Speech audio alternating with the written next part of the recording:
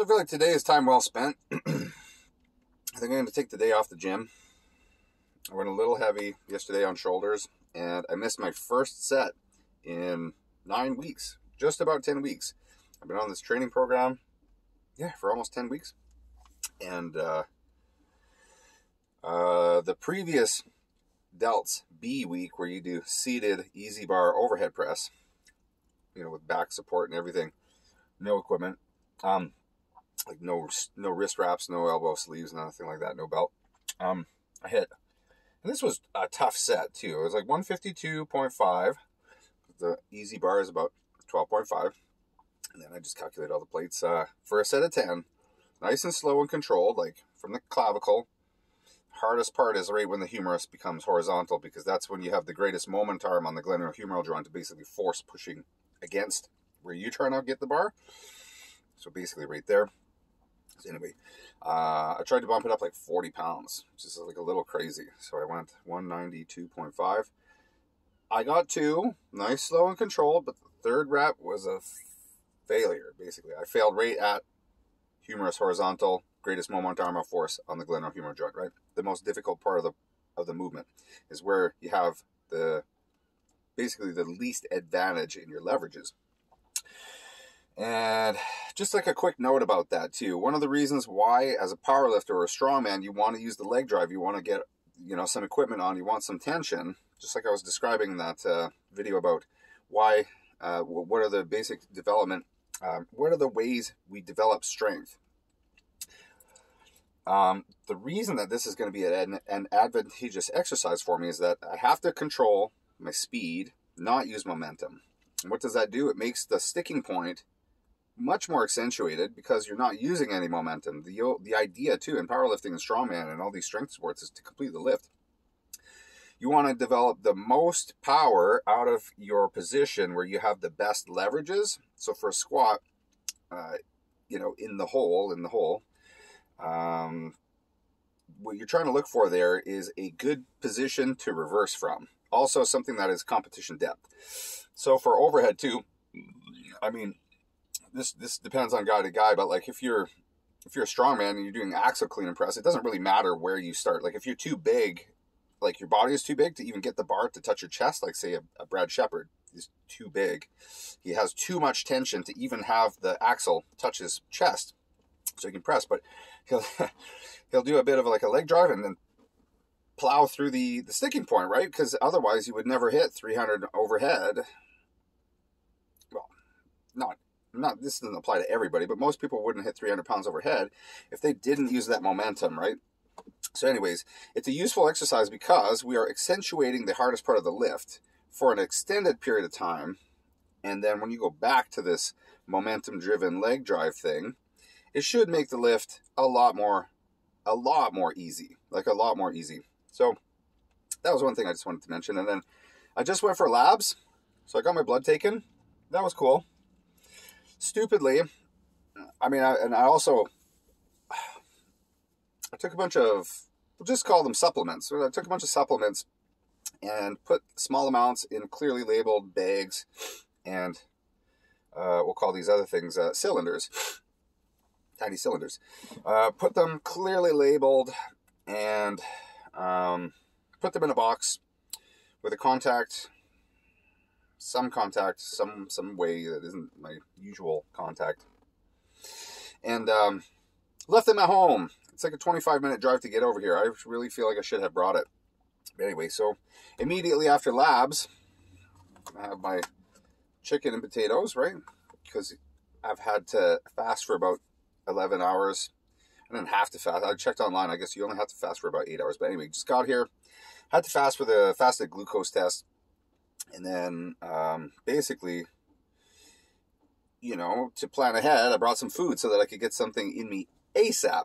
Because the longer you are without food, the more catabolic you'll become. And that's kind of going against everything I'm trying to do right now, which is put on weight, put on muscle. But anyway, time well spent. I don't really know what my point here is. I just kind of wanted to share what I've been up to for no real good reason, because I think it's nice to know. But I'm a big advocate of getting your labs done big advocate of getting your labs done. Get your labs done. Because if you don't know what's going on under the hood, you know, that can be really dangerous if you just let that go for years and years. So check your blood pressure, get your labs done regularly. I mean, I don't check my blood pressure every day anymore. I used to check it twice a day, every day when it wasn't good. Once it came down to like textbook, I stopped checking it every day, and then I'll just check it like every week or if I feel a little bit off. It's been pretty good, but if you start to change things too, check your blood pressure regularly. And also, if you change some things, check your labs. Get a doctor, get the doctor on board. You don't have to tell the doctor everything. It would be better if you did, but understand, once you tell the doctor some shit, it's on your file for life. But as long as you know what you've changed, and you change like incrementally, like one thing at a time, and then get labs. So, you know, don't do any massive changes in diet or massive changes in, again, we'll call it supplementation, and then go get your labs done.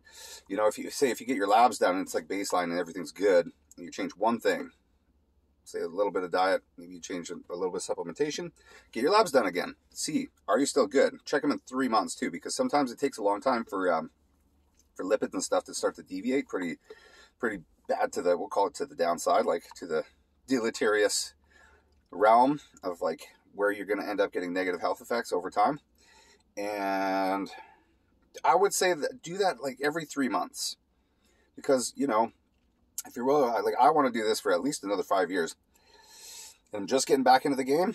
I need to make sure that everything is okay, right? Because if things start getting out of control here now, I'm 9 weeks in, that's unacceptable, right? So get a doctor who will at least check your labs.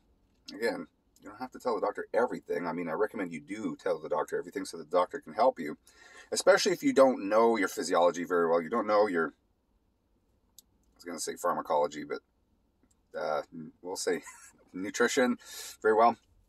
If you don't know any of that stuff, get some help from a professional too. If there's reasons that you don't want to tell the doctor to, just get somebody else to look over your labs and tell them what's going on, because it can be life-saving for real. And it also preserves you for your strength career in the longer run. You know, plan your day. Plan your day. Man, I tried an air fryer yesterday.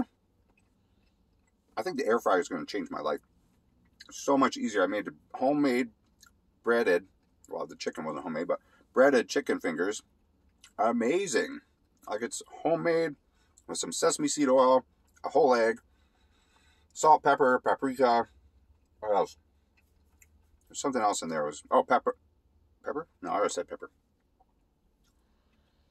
Can't remember what else, but it was really good. And then, so that was like the dredge. Cut up your chicken in little strips, dredge it. And then another thing, I blended up 3 pieces of bread. I should have put like 6, but 3 pieces of bread. Again, with a little bit of seasoning in the bread stuff, the breadcrumbs, like a little bit of salt. I've seen online like a bunch of cheese, but I didn't want the fat in there. I didn't want any more fat. A little bit of that oil, and the dredge is perfect. You hardly get like a tablespoon in the whole mix. And the dredge, not all of the dredge sticks to the chicken either. So very minimal fat. So juicy. The chicken is amazing. With a little bit of sriracha and some, what is this stuff called? Man, it's this barbecue sauce. I forget what it's called, but it says on the front, the sauce is the boss. Man, the sauce is good. Ronnie Coleman, chicken potatoes. Fuck, man, this guy knew what was up. If he had an air fryer back in the day, man, it would have changed his life. Air fryer, so good. So get your labs done, get an air fryer. Train hard, but not too hard. Don't leave the house without your food. Train hard, guys.